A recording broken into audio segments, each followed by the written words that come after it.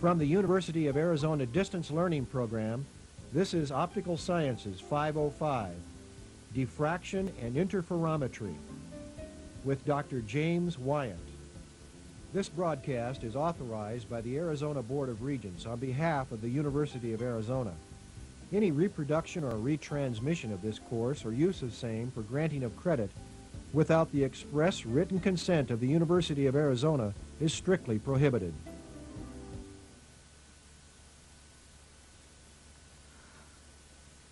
Well, I'll say good morning to everyone. Certainly is a nice day here in Tucson. As I was walking over here, I was wondering about Bill up in Boise and what kind of weather he has up there today. But Bill, I'll let you know it's beautiful here in Tucson. Well, let's start out by looking at the names for the teaching assistants. And these are the two people who will be grading the homework. And the first one is Kit Liu. And maybe if we could just zoom in there a little bit. And her office hours will be Wednesday and Friday from 1 until 2. And her office is in room 615. And her phone number here is 621-4727. If you need to call her. And I won't read the email address here. The second teaching assistant we have is Tim Gleason. And his office hours will be Monday and Wednesday from 9 to 11. And he's also in room 615. And he actually had the nerve to give out his home phone number, 318-1146. And I think he said he would accept calls up to 2 a.m. I'm not sure if that's what he said, but something like that. And he also has an email address, as you can see here. Okay, last class, we were talking about combining two sine waves. And remember, at the end of the class, we said that if we could zoom, okay, if we have two sine waves, one of amplitude A, cosine of x plus phase alpha, and the second one, let's say, just is cosine x. If we combine these two sine waves, we get the resultant is also a sine wave, but of some different amplitude and some different phase. And just as a reminder, we said right at the end of class, when we went through and calculated the amplitude and phase for these two sine waves, let me just write down the result that we got, and then we're going to go on and look at the combination of many sine waves. So what we remember right at the end of the class, what we had here was that for the phase of the resultant sine wave, tangent phi naught, I guess we were using, we found that that was equal to amplitude 1 times the phase, the sine of the phase of the first sine wave, plus amplitude 2 times the sine of the phase of the second sine wave. And then in the basement here, we had A1 cosine phi 1 plus A2 cosine phi 2. So that was the resultant phase for these two, when we added together these two sine waves. And the amplitude, or actually the amplitude squared, right at the end of class, we had the A naught squared was the amplitude of 1 squared plus the amplitude of the second squared, plus the interesting interference term here, 2A1, A2, cosine phi 2 minus phi 1. And so the resultant amplitude is or maybe we'd call this the intensity or irradiance, can be greater than sum of the irradiance of the two, or it may be less than the sum depending upon the phase difference between the two. So anyway, that was combining just two sine waves. And now what we want to do today, this morning, is to combine several sine waves. And this will take us to section 3.5.1.2. 3.5.1.2, and it's just called combination of several sine waves. Okay, so let's say we have E of x and t is equal to, well, summation little n equal 1 to some capital N of a sub n e to the I phi sub n e to the I kx minus omega t. So all these sine waves have the same frequency, but they're going to have a different amplitude and a different phase. And so, just like we did last class when we were looking at two sine waves, we could write that as an a naught e to the I phi naught e to the I kx minus omega t. And so what our goal is now is to find the a naught and then find the phi naught. So what we will do here is we just write down again that a naught e to the I phi naught is a summation of a sub n e to the I phi sub n. And just in the same way we did before, we could expand this, and we know that the real parts are equal. We know the imaginary parts are equal.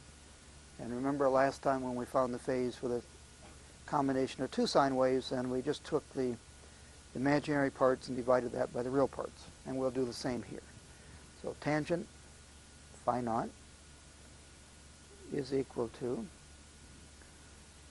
summation n1 to capital N a sub n sine phi sub n, and then we'll divide that by the real parts of a sub n cosine phi sub n. So that's our phase. I mean, it was very simple to calculate, very similar to what we had before when we just had two. Now, to calculate the amplitude is going to be a little more work, but it's not going to be too hard here. So what we will have is that we'll go back here and solve for this a naught. And so we're going to say that we're going to square it. A naught squared is equal to, well, we're going to get double summation here, 1 over n, and the other we'll say is m. And so it'd be a sub n e to the I phi sub n, and then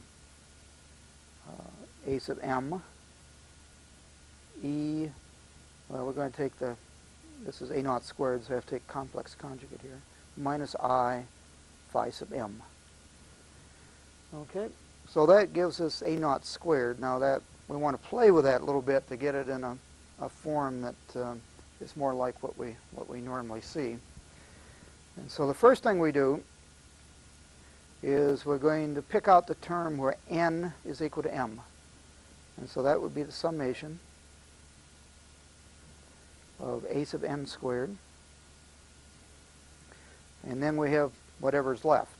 So that's sum over n, sum over m. But now we picked out where m was equal to n, so I have to write down here m is not equal to n. And then we would have an a sub n, a sub m, e to the I, phi sub n minus phi sub m. Okay, now move that up to the top here.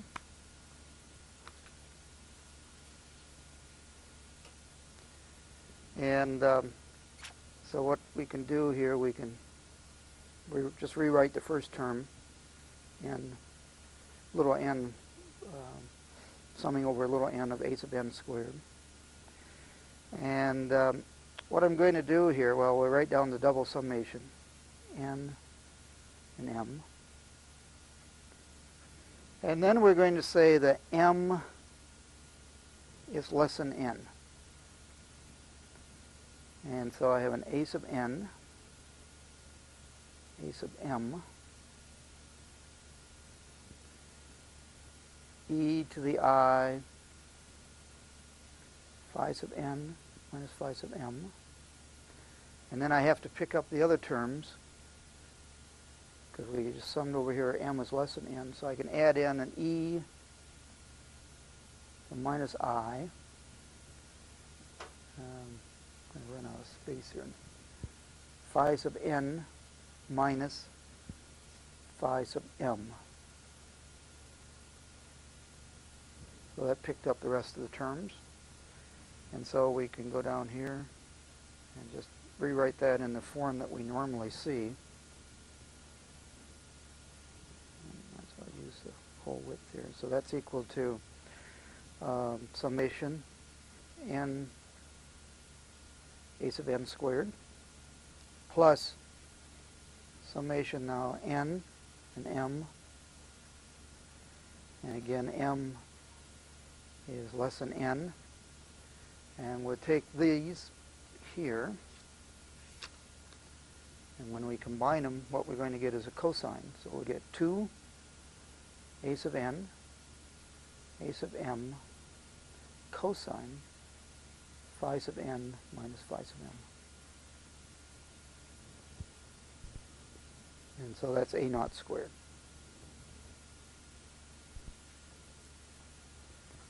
And I like that equation well enough, I'll draw a box around it. Okay, so it's similar to what we got when we combined only two beams.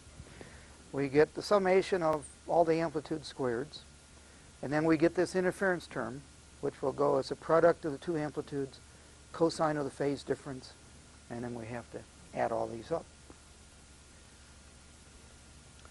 And if we think here for a second about this, let's look at let n be large.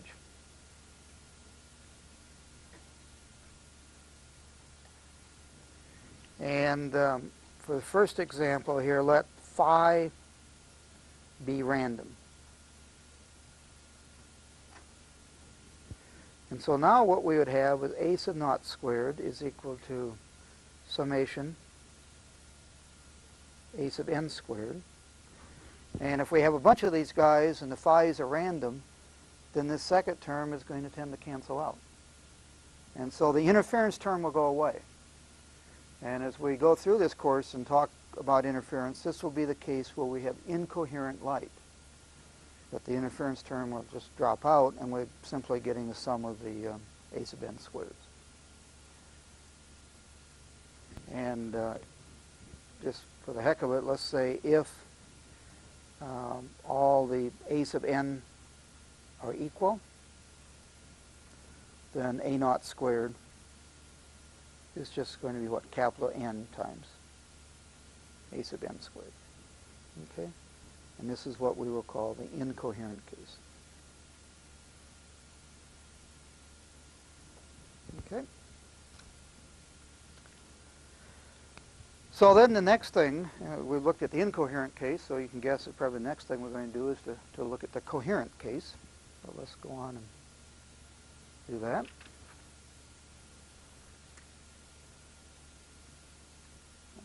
Just leave that right up there. And I'm also going to make it in phase coherent case.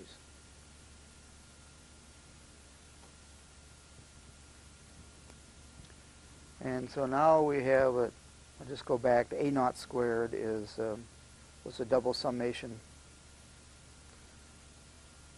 of a sub n, a sub m. And so all these guys are in phase. So we could write that as summation of a sub n squared. And what we're really interested in here is all a sub n are equal. And what we're going to get then is that a naught squared is equal to n squared a sub n squared. And so in the incoherent case, we got a naught squared was n times a sub n squared. In the coherent case, where everything is in phase anyway, we got a naught squared is equal to n squared times a sub n squared. So, you know, maybe you would think that there's a little problem with conservation of energy here. We got more here than here. But as we go through the course, we'll see that if we add up the energy overall space, that these two cases, integrated overall space, will be the same. It's just that the distribution of energy in space will be different for the coherent and incoherent case. Anyway, I think that's kind of interesting. And I also brought a couple of little pictures to show you. And there was a handout for those of you who came in late. There's a handout in the back of the room that you can get after class. Or you can take this off the website if you like the colors. Just a little plot here. We showed before when we added 2 waves. What we're going to do here is to add 3 waves and of same frequency, different phases and different amplitudes. So we have this blue guy here, A cosine of x plus alpha, and we have a different shade of blue over here, cosine of x, and a green up here, B cosine of x plus beta. And we add these 3 guys together, and what we get is, again, a sine wave, as we've shown, with some different amplitude and a different phase. Okay? Works pretty well. Now, in this drawing, I show that the amplitude is greater than the individual amplitudes. And just to make sure that no one thought that that was always the case, I've included one more printout here, where we've again added 3 cosines. This one cosine x, and this one here, and this one over here. And the resultant is the red here. But the point I'm trying to make is that when you add these up, the resultant may be smaller than any of the waves that you're adding up. In fact, I guess you could easily pick this so that the resultant actually had 0 amplitude here. Okay, so any questions on just adding of n sine waves and same frequency, and the end result is that we get another sine wave of same frequency with different amplitude and different phase, and you're all experts now in calculating the amplitude and phase of this resultant. Okay, well, have a little more of my medicine here for a second. Okay. Well, that's interesting. But let's now go to something else. It's also interesting here. And now, again, we're going to add some sine waves. And we're going to pick just 2 sine waves to make life simple. But they're no longer going to be the same frequency. We're going to add sine waves at different frequencies.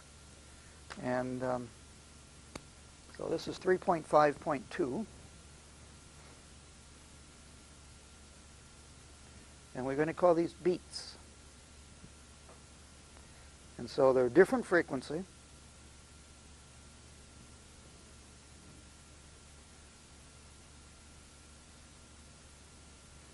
And to make life simple, we're going to make them the same amplitude.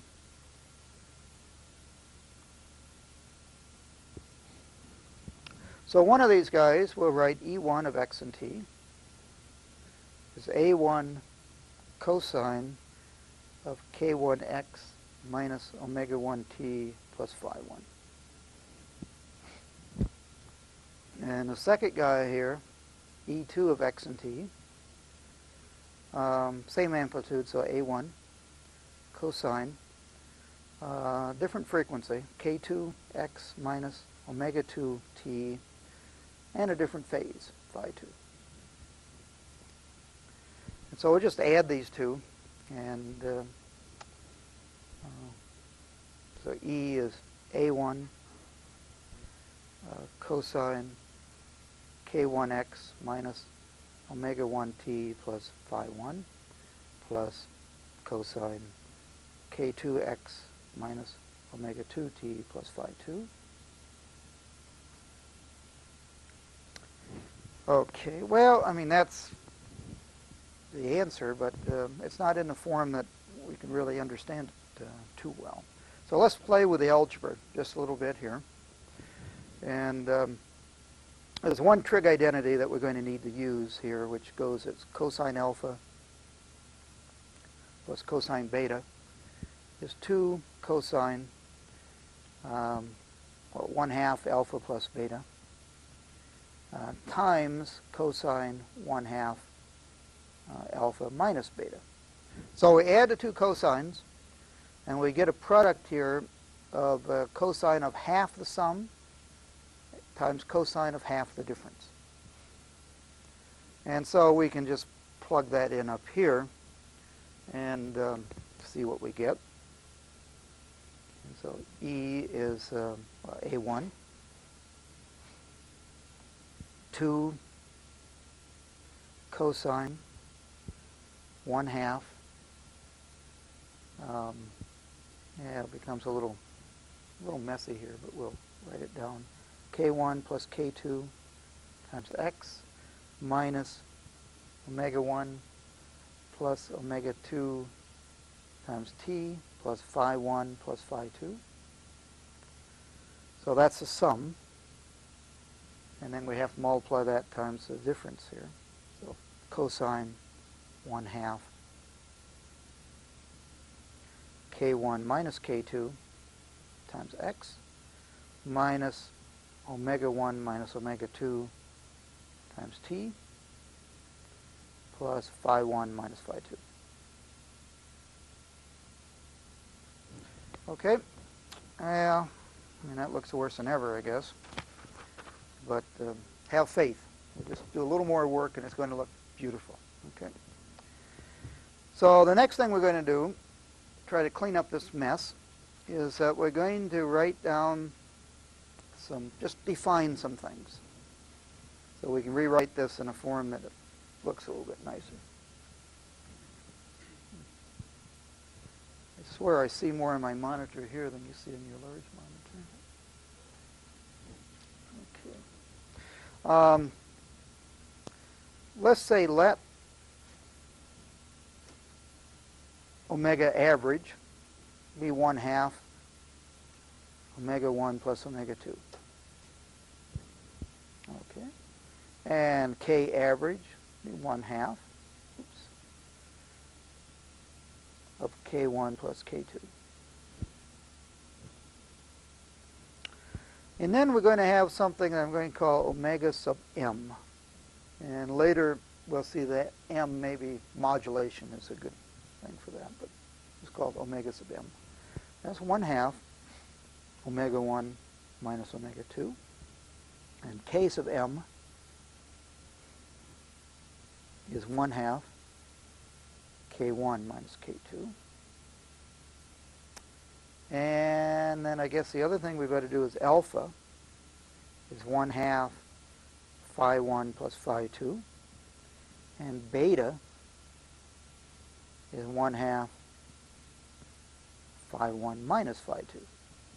Okay, so we define these three things, the omegas, well, the averages, omegas and k's, the sub m's or modulations, omega sub m, k sub m, and then the alpha and beta having to do with phases. So now we would just take these guys and plug it into up here, and without too much work, we get the result that E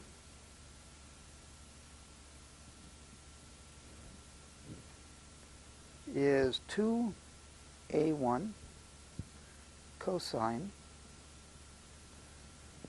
K average X minus omega average T plus alpha. Okay, I guess that follows pretty easily from here. Times cosine K sub m X minus omega sub m T plus beta. Okay. That's kind of interesting. In fact, I'll even draw a box around it. Get some color here.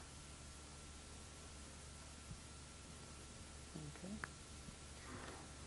Now, normally, when we're looking at these beats, normally the two frequencies will be about the same. So let's say if omega 1 is approximately equal to omega 2, then the average frequency is going to be much, much greater than this difference frequency. And then the second term is going to change much more slowly than the first term. So maybe I should write that down. Then second term changes much more slowly than first term. Okay, that's kind of interesting. We'll see a plot of that in a minute. But before we do the plot, I want to just take this and square it for the heck of it. So don't forget this. I'm just going to square it now. So what we'd have is E squared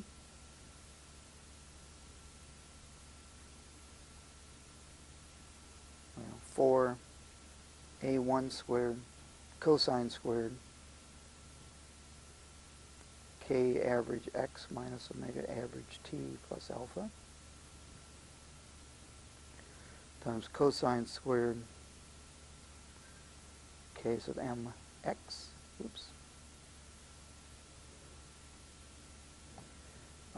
minus omega sub m t plus beta. So I might say, so what? Well, let's play with that just a little bit here. And I'll just rewrite the first term down here.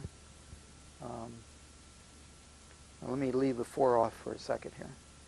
We get an A1 squared cosine squared K average x minus omega average t plus alpha. And then what we can do with a cosine squared, we can expand that to get a 1/2 times 1 plus cosine of twice the angle. So I'll get a 1/2, so this 4 here is going to become a 2. And here I'm going to get a 1 plus cosine 2 k sub m x minus omega sub m t plus beta.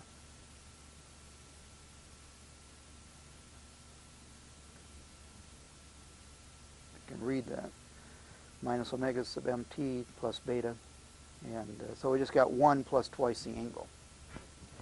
So, I mean, this is like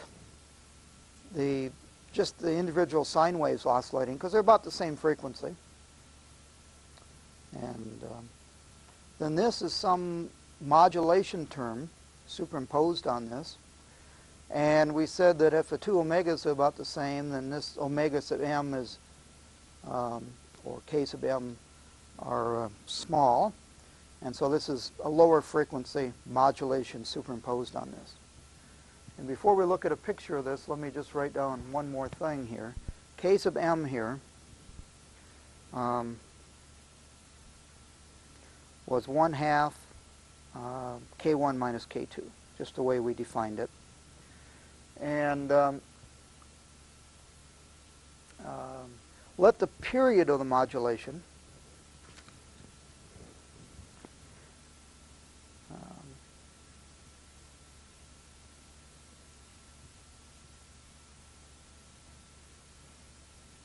let that equal to, I'm just going to call it a lambda EQ. Okay? And so what we would have here is that to go through one period here, we have a 2 there, remember that, 2 times k sub m. And so we would have that, just writing down k sub m, 2 times k sub m, we'd have 2 pi times 1 over lambda 1 minus 1 over lambda 2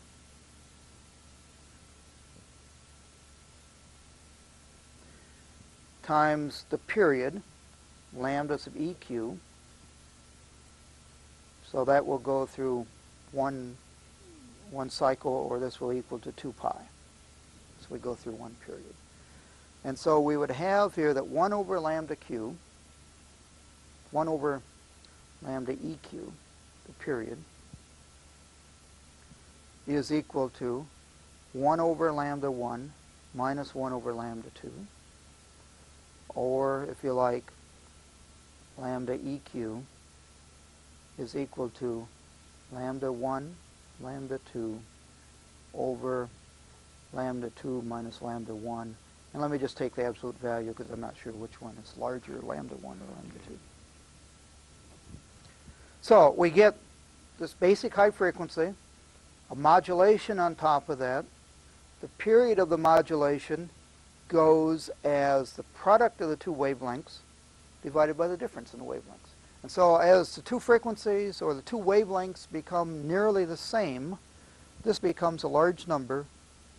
The period becomes very large.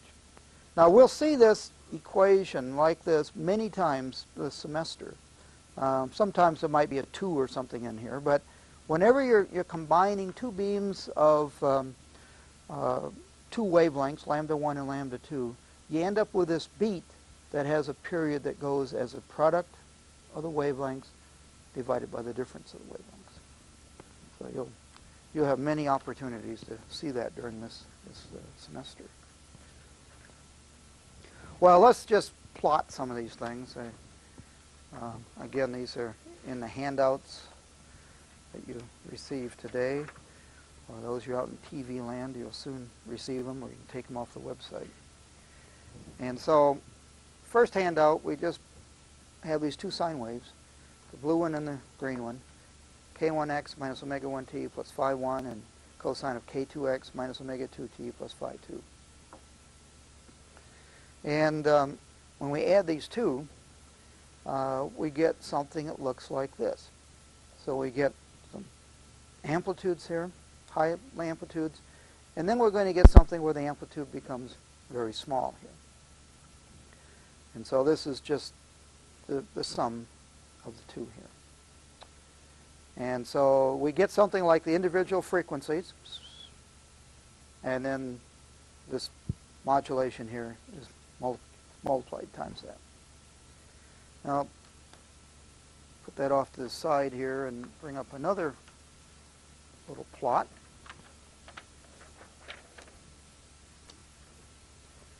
And this is just showing the same thing, but where I have also drawn in this solid line showing the modulation and showing that the period here, as we said, goes as the product of the wavelengths divided by the difference.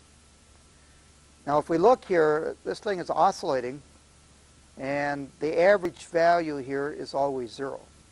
And so in order to see these beats, or hear these beats if we're listening to sound, we have to be able to resolve the individual frequencies as well.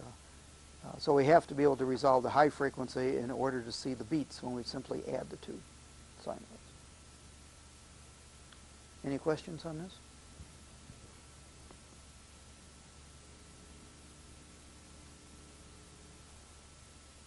Okay, so you're all experts on beats now. Good. I have one more view graph here that I don't go through any derivations here, but I'll show this view graph. It's kind of interesting. Now, I'll repeat here what I said before. You know, the average value of all this is 0. So in order to see the beats, we have to see the high frequency stuff. We have to resolve that. And this was where we were adding. We were simply adding the two sine waves. If we did something a little bit different, which is to multiply the two sine waves, and I'm not going to go through the algebra here for you, but if we multiplied the two sine waves, what we would get would be something that also has a beat. But it turns out that if you multiply the two, and the interested student, I'm sure, will go through this to show it, that you don't have to resolve the individual frequencies in order to see the beat. So it's a little different between multiplication and addition. So when we in this course we're mostly adding, doing interference diffraction. When we multiply, things like Moiré patterns is where we would multiply the two instead of adding the two. Okay, so much for beats, I guess. Here we go on here, and next thing will be standing waves. So I wonder, before we turn the TV cameras on, we talked a little bit about basketball. And as you'll find out as we go through this course, while I love interference and diffraction, I also love basketball. Okay?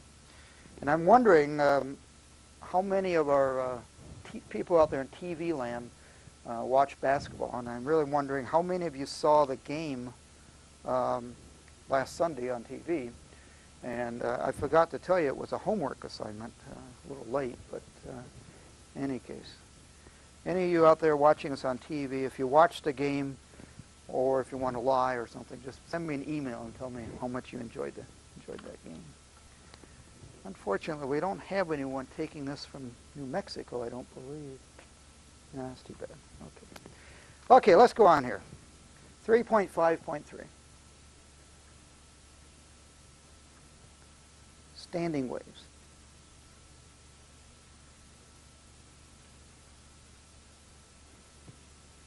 Okay, what we're going to do now is that we're going to take two sine waves. We're going to pick two sine waves with the same frequency, same amplitude, different phase, but they're going to go in opposite directions. And we're going to see what we get. So E of x and t is a1 cosine kx minus omega t plus phi 1.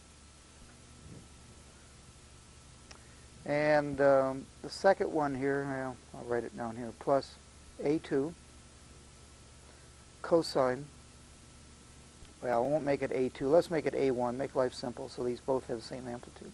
a1 cosine kx plus omega t plus phi 2. So one of these is minus, one is plus, so they go in opposite directions. So just two waves traveling in opposite direction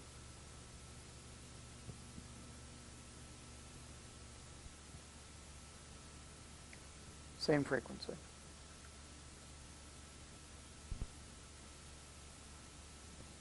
Okay.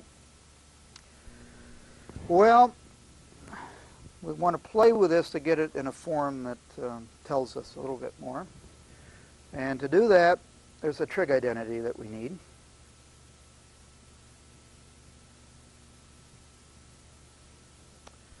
And that trig identity goes as a cosine of A plus or minus B is cosine A cosine B minus or plus sine A sine B.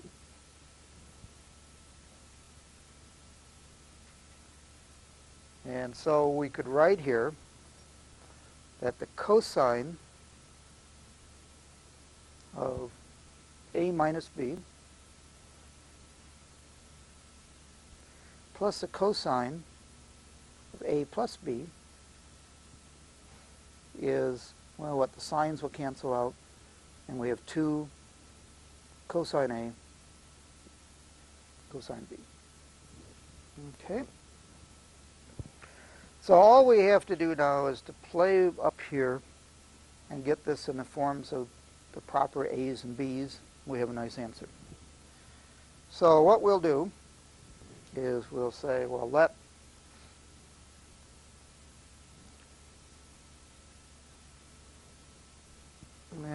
phi 1 be equal to phi 1 plus phi 2 over 2 minus phi 2 minus phi 1 over 2. Nothing very exotic about that, I guess.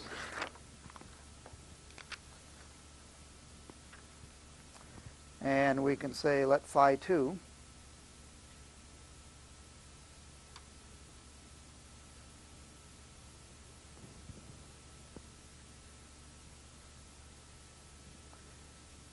equal phi 1 plus phi 2 over 2 plus phi 2 minus phi 1 over 2. That works out okay. And then we can write, I guess I'll say, therefore, A here could be equal to kx plus phi 2 plus phi 1 over 2, and B is omega t plus phi 2 minus phi 1 over 2. And so we could write here the E of x and t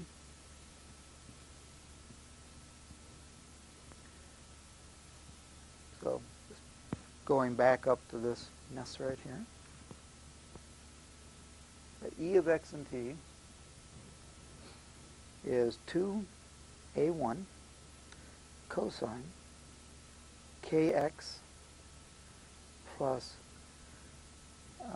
phi 2 plus phi 1 over 2 cosine omega t plus phi 2 minus phi 1 over 2. Okay. And that's really it. So what we have here is a product of two cosines. And this guy here depends on x. So it's x dependent. And this one is time dependent.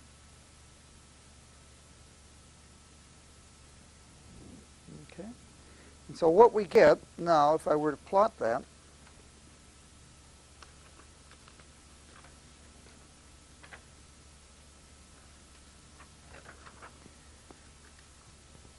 what we would get would be, so here we've just added the two cosines, and so we end up with something, so these two cosines are going in opposite directions.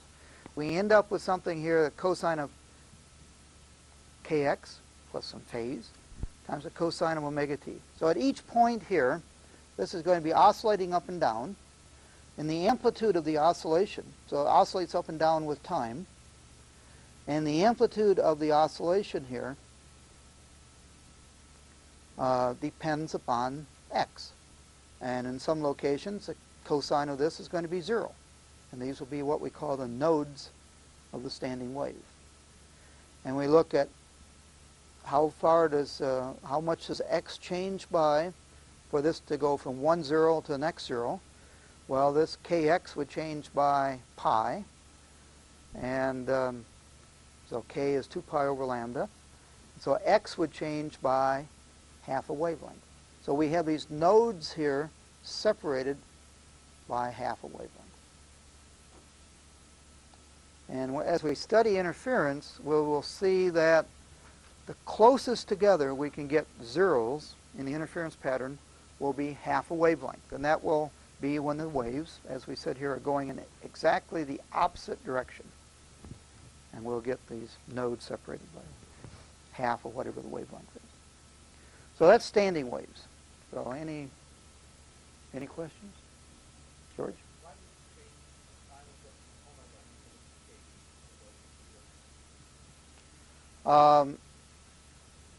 I could have done it either way. One of these is the k term and the omega term will have the same sign. You go the opposite direction, they'll have the opposite sign. And it doesn't matter which one you change. I changed the t one. Okay. So we looked at, in superposition here, we looked at the combination of two sine waves. We looked at the combination of several sine waves. And we said that the resultant was always another sine wave. We looked at combining two sine waves of different frequencies, and we found out that we got a term that was going to depend upon the difference frequencies, and we got the beats, we called them. And we looked at the combination of two sine waves going in opposite direction, and we got these so-called standing waves. So that was everything I was going to cover on linear superposition, unless you had some questions. We'll come back to this. I mean, this is really the basis, the basic material upon which we're going to derive all of interference, and then second part of the course, diffraction. So it's pretty important that we understand all of this material. You have some homework problems. You'll get a chance to test your understanding. And again, I'll say that if you look in the homework sets that I've handed out, there are a lot of problems, many more than what you're asked to do for the course. But I'm assuming that the interested student will work additional problems, of course, right? Because the best way to learn this material, I think, is to actually work homework problems. Okay, so that takes us through section 3.5. Section 3.6 is on polarization. Now,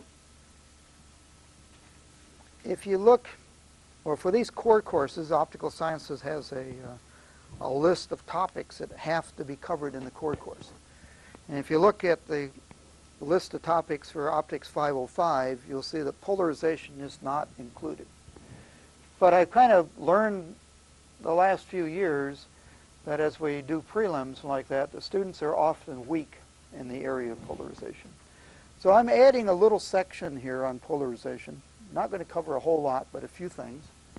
And there's a fairly good chapter in Heck's book on polarization that I recommend that you look at. We're really going to look at three things here in our section on polarization. We'll first look at the various states of polarization and define the different states. Then we'll spend a very short time looking at retarders. And then we'll go on and talk about a mathematical description of polarization where we use Jones calculus and where we use Stokes parameters and Mueller matrices. So polarization, thing to remember here is that the electric field is a vector quantity.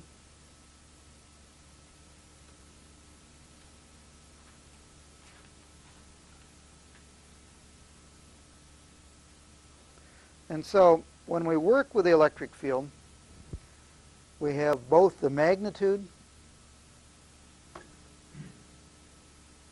and the phase to worry about. Magnitude and direction is what I meant to say, to look at. And the direction of this is what, the E field is what we call the polarization. So as we go through here, we're going to find that there are various states of polarization. And so let's just list them first, and then we'll look at how we describe, mathematically how we describe them. And I'll give you a hint that there are 5 that we're looking for. Maybe some of you can help me. Can you list some of the states of polarization?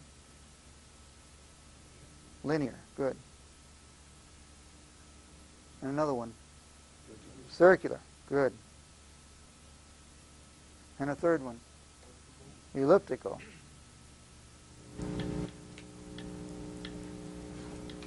Now it's getting tougher. What's the next one? What? Random, right. I'll call that unpolarized. Or random if you like. E. Give me a chance to take a sip of coffee. I mean, a sip of medicine.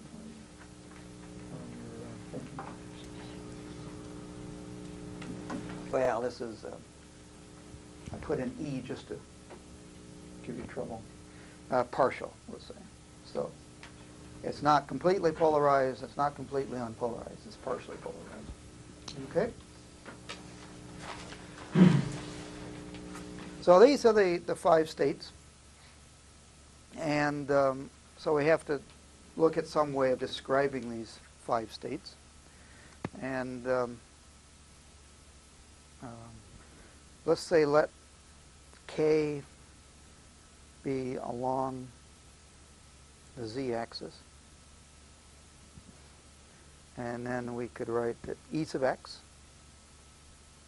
vector, of x, y, z, and time t, is some amplitude A sub x, cosine kz minus omega t, and a unit vector in the x direction. And we could write down here that E sub y of x, y, z, t is some amplitude A sub y, cosine kz minus omega t. Now we have to put in some phase, phi, and that's a unit vector in the y direction. And then the last guy here, E sub z, x, y, z, t, and we're going along the z-axis, so we'll set that equal to 0. Now, when we talk about the states of polarization, all that's going to depend upon will be the phase difference phi and the relative amplitudes A sub x and A sub y. So let's just write that down. State of polarization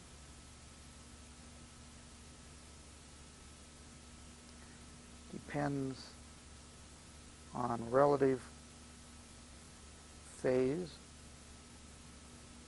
difference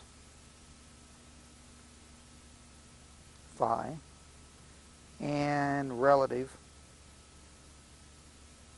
sizes of A sub x and A sub y.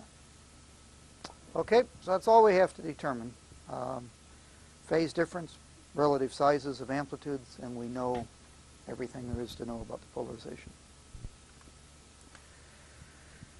Okay, so 3.6.1.1, unpolarized light.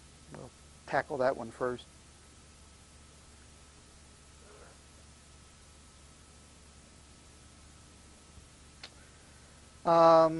Well, as one of you said, it's random.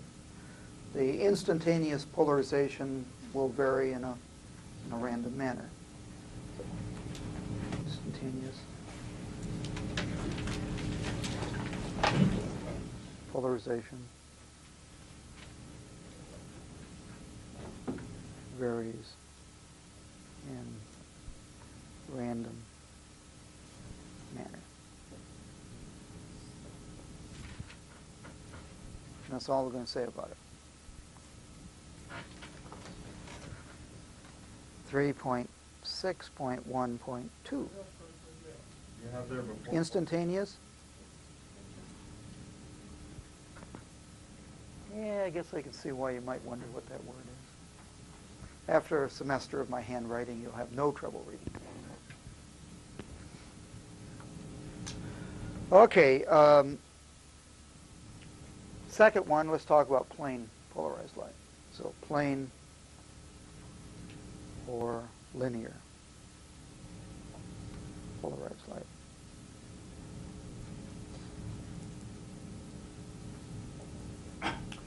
Well, in this case, phi will be equal to 0, or phi, the phase difference between the two components, is equal to plus or minus pi.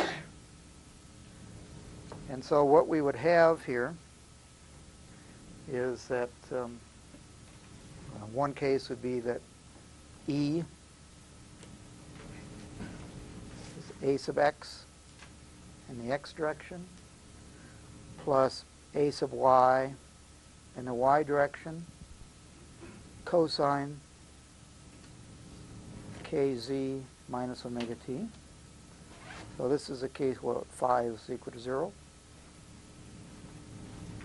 And this right here is a fixed amplitude.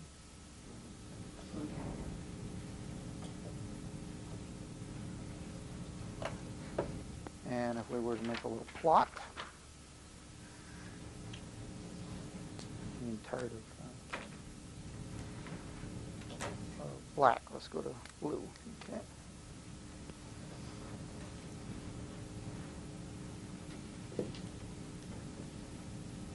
So X, Y. I don't know, the polarization is just oscillates back and forth here. And you know, this has some amplitude of a sub y, and this has an amplitude of a sub x. And this makes some angle theta, let's say, with respect to the x-axis. So this oscillates back and forth here.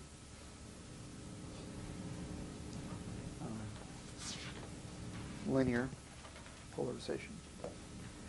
And I guess, so that was where phi was equal to 0, and maybe I should write down here what happens if phi is equal to plus or minus pi. Very similar thing. E is a sub x I minus a sub y j, because we're going to have phi is equal to plus or minus pi, cosine kz minus omega t. Phi was plus or minus pi. So again, this is some fixed amplitude, just like before.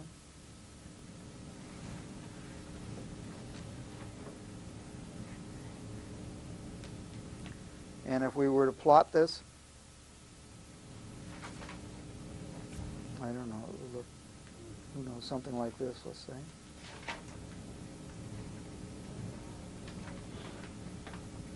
And this being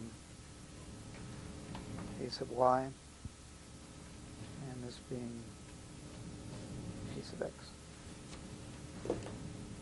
So it's very, very similar, just rotated.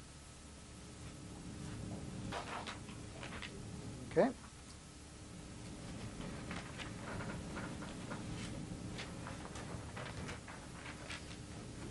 And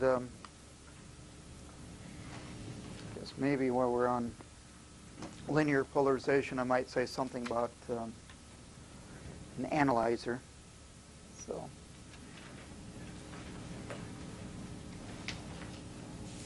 an analyzer is some device that is going to transmit light polarized in some given direction. So let's say with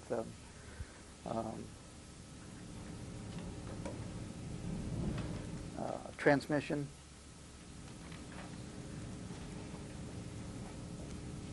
in the x direction. And so if we take this analyzer, kind of ideal one, will transmit everything with a polarization in the x direction, will transmit nothing from the y direction. So if we illuminate this analyzer with light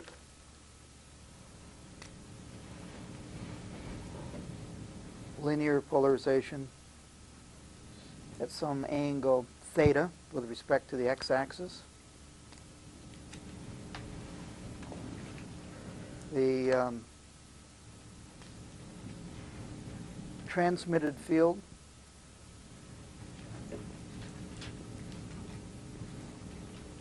electric field will be equal to what? If this thing has an amplitude of E1, then what we'll get here is the component E1 cosine theta. And transmitted irradiance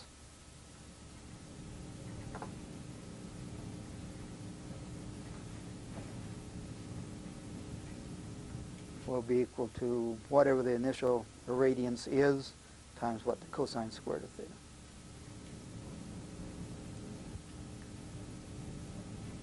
And whose law is this? Do you remember the name of this? I'll give you a chance to take some more color. Okay. Malus, M-A-L-U-S, law, which probably means that Malus was not the guy who thought of it, but got credit for it. Okay. If we had, let's say we have unpolarized light falling on this analyzer, and the radiance of the unpolarized light is I, how much of that's going to get through the perfect analyzer? 1/2. 1/2, right. So half of that would go through if we had unpolarized light. Okay. So you're all experts on linear polarization. Not quite yet. Uh-oh. Okay. Tell me when you're ready to go on. We want to go on to circular polarization. Again, I think there are a lot of good books on polarized light, and you've spent your $85 for a Hex book. Do students get a discount? Yes? 10%. Yeah. Okay. So you spent a little less than $85. Of course, you had tax then.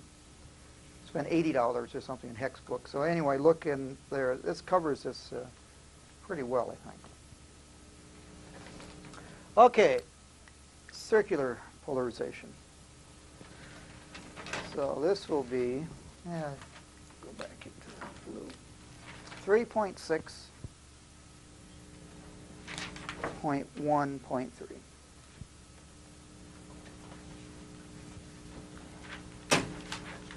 Circularly polarized light.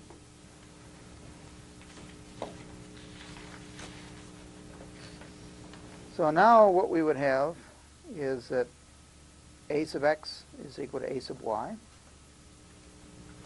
And we're going to have the phase difference between the two beams, between the two polarizations. The phase difference is plus or minus, any of you know from previous?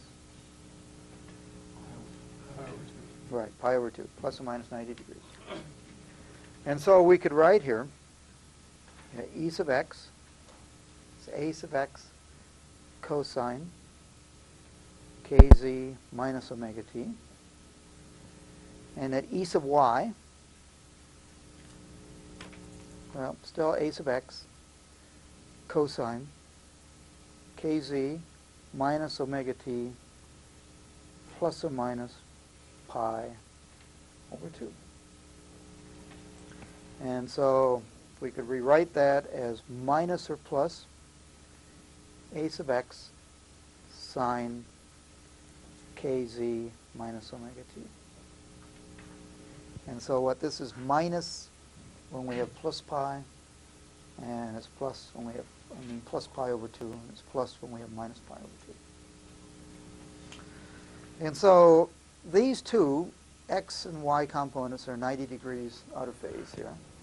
So if we think about that for a second here, let's draw a picture first.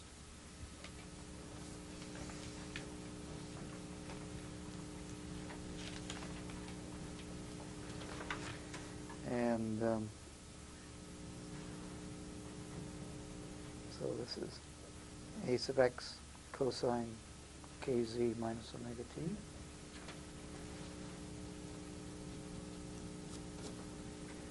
And this guy up here is minus or plus a sub x sine kz minus omega t. And so when one of these is a maximum, this is going to be 0. Okay. And so if we kind of think about this as time goes along here, this is going to be rotating around. Max 0 here. When it becomes a max here, be 0 in this direction. As time goes around, this is going to rotate. And since these guys have the same amplitude, it's going to rotate in a circle here.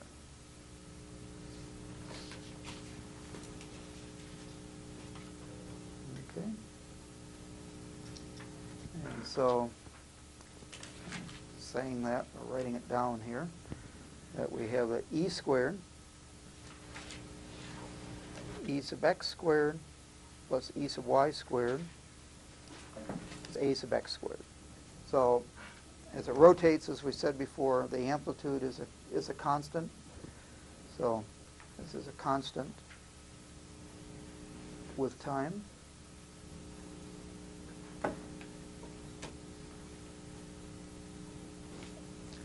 And the direction that this rotates, whether it goes around in a clockwise direction or if it goes around in a counterclockwise direction, depends upon the sign of this phase here, whether the phase is plus pi over 2 or minus pi over 2. And so if phi is equal to minus pi over 2, we will call this, in this course anyway, and this, I have to warn you, this varies a little bit from book to book, but we'll call that right-handed circular. And so we think about this, it's going to go clockwise, the vector will go clockwise in time when viewed head-on. Okay. And if phi is plus pi over 2, this would be left-handed. And so it would go counterclockwise in time when viewed head-on. And as I said, I think this is the more common way of saying right-handed and left-handed, but you can find some books. I think Klein's one that defines it the opposite way. And the difference is that we talked about kz minus omega t, and if you go to some books like Klein's, they talk about cosine of omega t minus kz, and that gives you the switch in the right-handed and left-handed. Complex notation, we just kind of rewrite this here.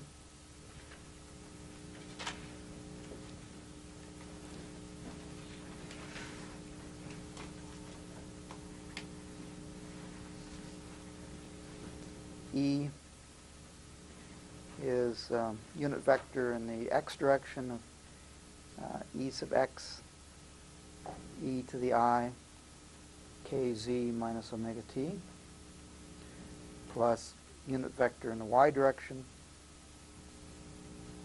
well, still same amplitude, e sub x, e to the I, kz minus omega t, plus or minus pi over 2. And so we could rewrite that if we wanted to. It's e sub x, e to the I, kz minus omega t, and an I, unit vector in x direction, plus or minus, depending on plus pi over 2 and minus pi over 2.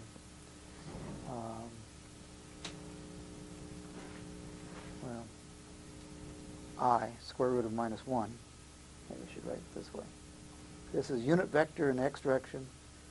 This is square root of minus 1, I, unit vector in the y direction.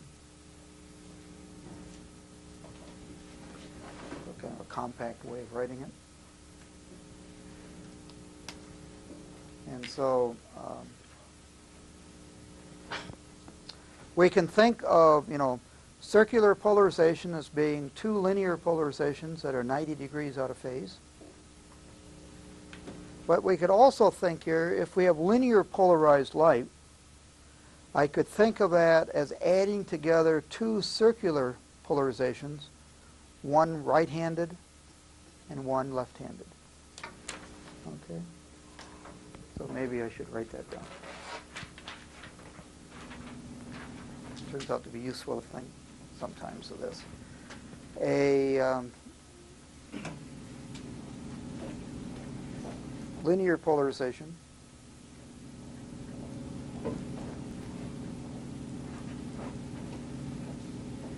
can be thought of as two opposite circularly polarized beams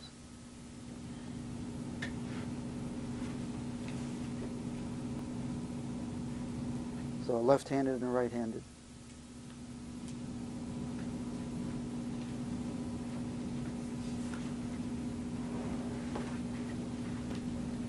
Of equal amplitude.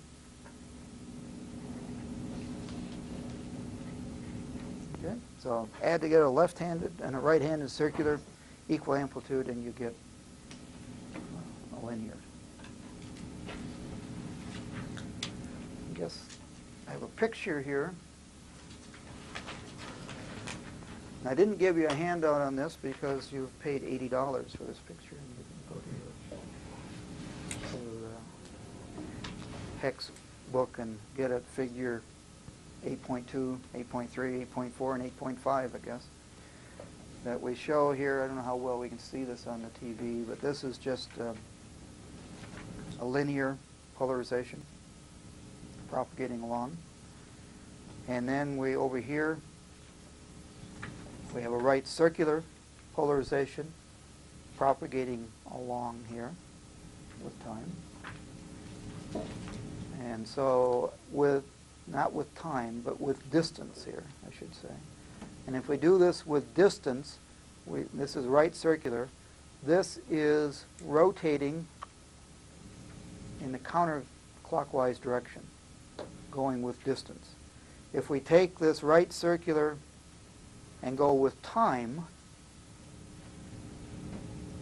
so this is a plot of time here, now it's going to rotate in the clockwise direction. That's another reason why right and left hand are a little confusing. With time, a right circular goes clockwise. With distance, the right circular goes counterclockwise. And anyway, I think this is, when you look at this in your book, you'll see it's pretty clear now. Well, we're about out of time here. What we're going to do next class is we'll come back here and still talk about polarization, but we're going to talk about elliptical polarization. Then we'll go on ahead and talk about retarders a little bit, and then we'll talk about Jones calculus and Mueller matrices. So it's kind of a fun set of materials that we'll have next class. Any questions before we break? Okay, so I'll see you bright and early Thursday morning.